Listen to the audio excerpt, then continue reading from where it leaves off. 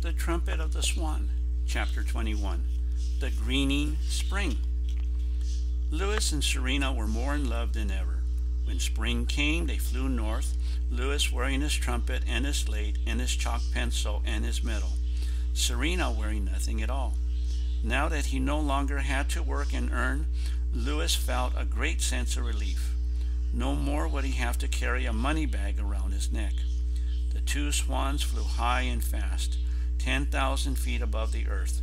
They arrived at last at the little pond in the wilderness where Louis had been hatched. This was his dream, to return with his love to the place in Canada where he had first seen the light of day.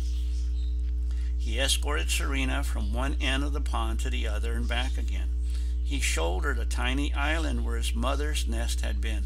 He showed her the log Sam Beaver had been sitting on when Louis had pulled his shoelace because he couldn't say beep. Serena was enchanted. They were in love. It was spring. The frog was waking from his long sleep. The turtle was coming to life again after his nap. The chipmunk felt the warm air, soft and kind, blow through the trees just as it did in that springtime when Louis's father and mother had visited the pond to nest and raise their young. The sun shone down strong and steady. Ice was melting. Patches of open water appeared on the pond. Louis and Serena felt the changing world, and they stirred with new life and rapture and hope.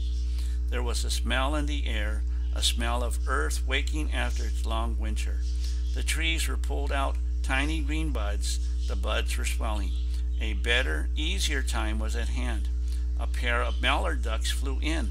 A swallow with a white throat arrived and sang, "Oh, sweet Canada, Canada, Canada." Serena chose a muskrat log on which to build her nest.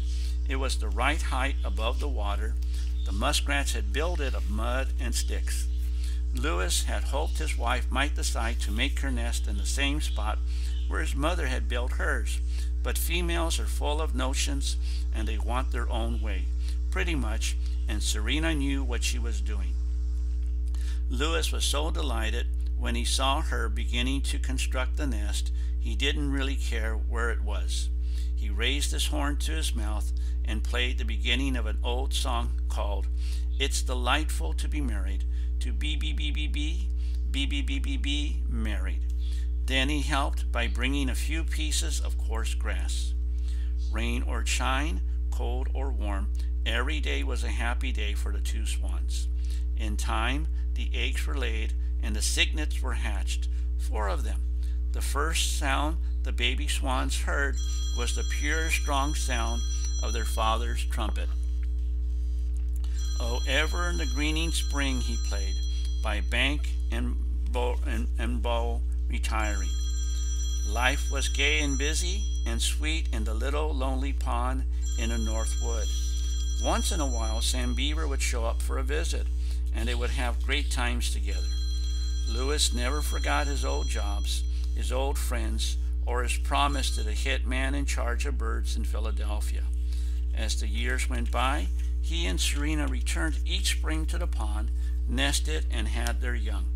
And each year at the end of summer, when the molt was over and the flight feathers grew back in, and the cygnets were ready to try their wings, Louis took his family for a long pleasure trip across America.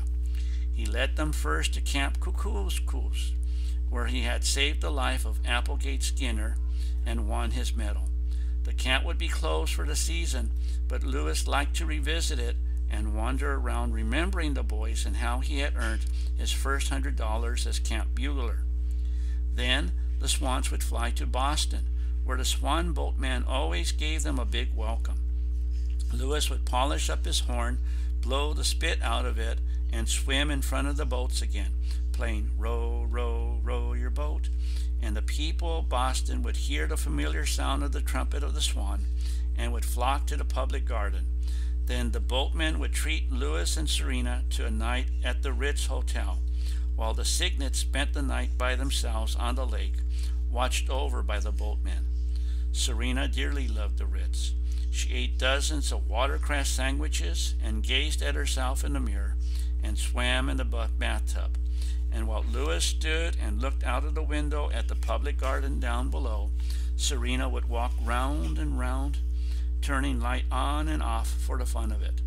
Then they would both get into the bathtub and go to sleep.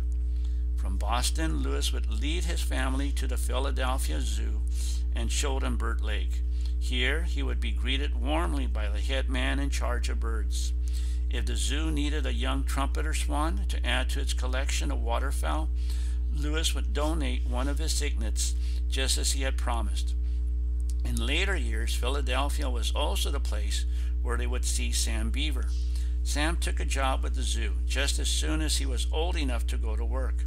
He and Louis always had a great time when they got together. Louis would get out of his slate and they would have a long talk about old times. After visiting Philadelphia, Louis would fly south with his wife and children so they could see the great savannas where alligators dozed on the swamp water and turkey buzzards soared in the sky. And then they would return home to spend the winter in the Red Rock Lakes of Montana, in the lovely, serene Centennial Valley where all trumpeter swans felt safe and unafraid. The life of a swan must be a very pleasant and interesting life. And of course, Louis's life was particularly pleasant because he was a musician. Louis took good care of his trumpet. He kept it clean and spent hours polishing it with the tips of his wing feathers. As long as he lived, he felt grateful to his father, the brave cop who had risked his life in order to give him the trumpet he needed so badly. Every time Louis looked at Serena, he remembered that the sounds of the trumpet was what had made her willing to become his mate. Swans often live to be very old. Year after year, Louis and Serena returned in spring to the same small pond in Canada to raise their family. The days were peaceful. Always just at the edge of dark, where the young cygnets were getting sleepy, Louis would raise his horn and play taps, just as he used to do at camp long ago. The notes were sad and beautiful as they floated across the still water and up into the night sky. One summer, when Sam Beaver was about 20, he and his father were sitting in their camp in Canada. It was after supper. Mr. Beaver was rocking in a chair, resting after a day of fishing. Sam was reading a book. "Pop," said Sam, "what does crepuscular mean?" "How should I know?" replied Mr. Beaver. "I've never heard that word before."